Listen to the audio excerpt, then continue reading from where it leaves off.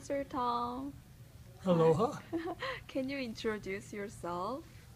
Oh, I'm Pastor Tom Mauch Yes. from Calvary Chapel Bible College. I'm also an assisting pastor at Calvary Chapel Bible Fellowship with Pastor Clark.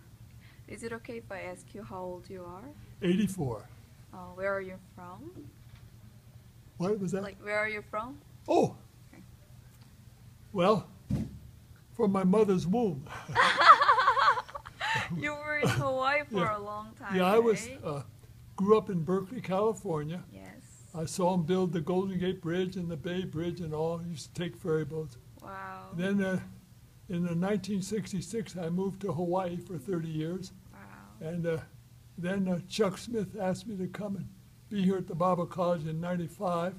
Yeah. So I came here and been here ever since. That's so And awesome. a reason I can stay young is because of the students here. We have such a great time. That's so Keeps me young at heart. Yes.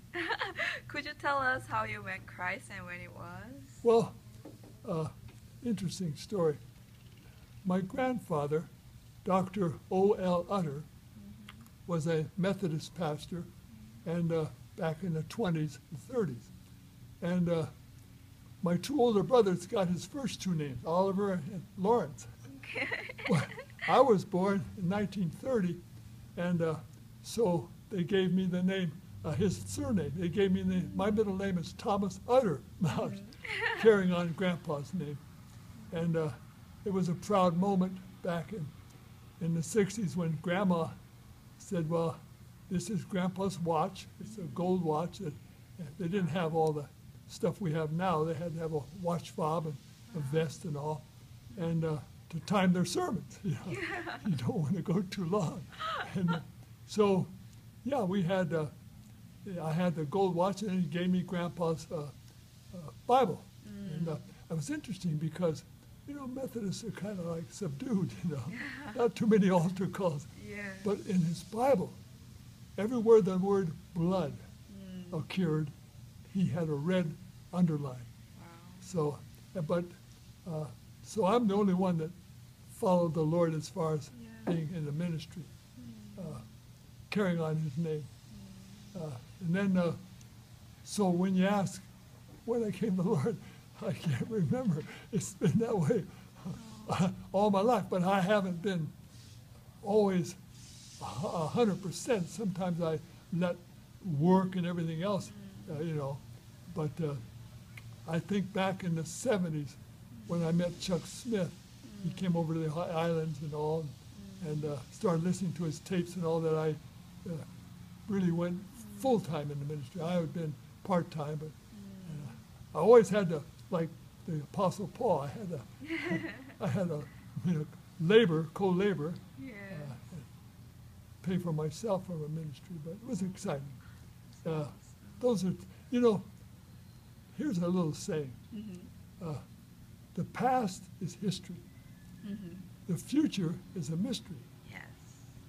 But we're living in the present, and in the present, it's a gift of God. Oh, So I like that. yeah, that's awesome. So you don't want to look back so much that you're no good for the present. That's so true. But because I'm no different than anybody else, the difference is you're in your 20s, I'm in my 80s, and so I've had more experiences happen. So I have more comparisons to make, since we're going over the book of Proverbs. And I've lived a lot of these Proverbs, and you're finding out about them and can employ them in your life. That's the beautiful thing about the scriptures. Yes. I love your class so much. Really, it's so awesome to just listen to you. There's a lot of experiences with It's God the and- life's experiences. Yeah, it's just. And I'm full of stories. I like. Yes, I love that. Oh, Too. right. I might run over though. No, I'm just blessed to be here, really. So can I ask, how is the relationship with Christ been going recently with you? Well, I found this interesting question. I find it grows deeper and deeper every day. The more I age, the years go by, I know I'm going to meet my Maker soon. That's just the way. In this fallen world, we don't have our glorified bodies yet. But in the meantime, I want to just keep it on. Chuck and I used to have a saying, Chuck Smith. We would say, we don't want to rust out, we want to wear out for the Lord. Oh. And that's what Chuck did, because he gave his sermon Yeah. Sunday morning, Yeah. and early Thursday morning, the angels took him home. He was right up to the end. Amazing. Yeah. And of course, we all look for godly examples to emulate in our life, in our walk with the Lord. Nothing's more important than that relationship we have with the Lord. But I find it grows and grows. I remember one time I called Chuck from Hawaii, and he was, of course, in California. And I said, Chuck, when I get up in the morning, I remember Isaiah 6:8. Lord, here am I. Lord, use me today. Lord, overflow me with your Spirit. So, and then I actually could feel a zinger, boy. I felt the presence of the Lord. Well, but I asked Chuck, I said, look, Chuck, am I being greedy? Asking for an overflow. He said, no, I do the same thing. Lord, I'm yours. Here it is today. Lord, any divine appointments? I'm ready for them. Give me that which to say. Because we're promised for the Holy Spirit that He'll give you what to say. I love it. Just overflow. And if you overflow, you can be a joy to other people. Because the Christian walk is to be a life of joy. No matter what's going on, the circumstances, we're to have a life of joy. Joy in the Lord.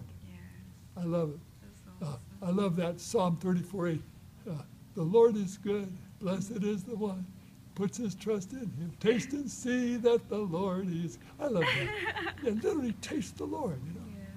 Yes. I love that.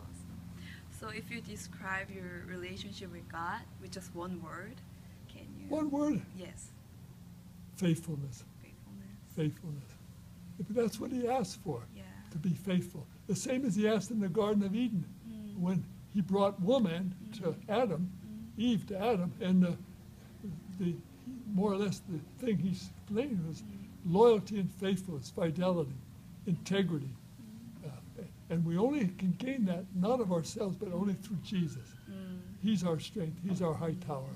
And just call on Jesus. Yeah. And the moment that you slip up, and people slip up, maybe by something you say or thought or seen or whatever, go right to 1 John 1:9, Christian bar of doves. So, Lord, I'm sorry. I want to change from that. Yeah. And He's faithful. He'll restore us to that fellowship.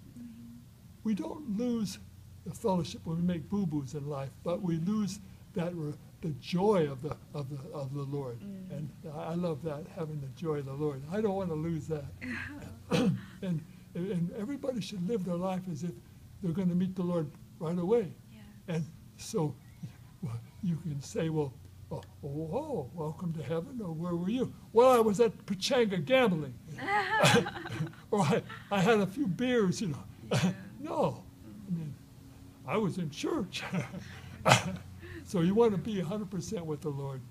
Right. And the trouble is, a lot of people don't fear the Lord, don't have a presence of the Lord present, because we can't see Him. But He sees everything. And so though I find out the people that really fear the Lord, hold Him in reverence, are those that realize He's everywhere. He's here. And the Bible tells us we're going to be accountable for everything we say and do. So I don't want to have the eraser too much. Right. I should remember that as well, because I sometimes forget that I need to be faithful as well. Because He's always faithful to me, and I need to be faithful. Yeah. But sometimes, I just forget. And that's good. It nudges our conscience, and you can always tell that you really have a relationship with the Lord when your conscience says, "Oh, that wasn't too good." Thank you so much for the interview with Pastor Tom. Say again? Thank you so much for the interview. Oh, yeah. I enjoy it. And let's remember one thing that I like to tell the kids here at the Bible College. So often we say, well, God bless you, God bless you. Yeah. And be careful, because it almost becomes, there's nothing wrong with it, Yes. but it becomes a ritual. I like to take from the book of Ruth. Boaz, he was such a faithful man of God.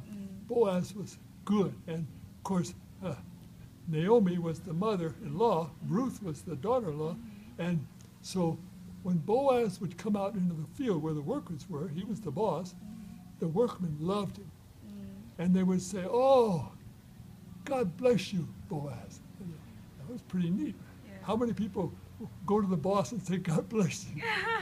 But then Boaz would answer back, "And the Lord be with you."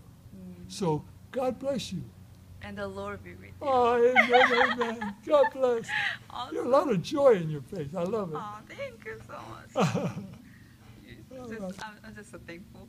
So, can you end, like, if I say God bless you, could you say let the Lord be with you as the ending of this video? Yes. God bless you, Pastor Tom. And the Lord be with you all. Thank you. Bye. Bye-bye.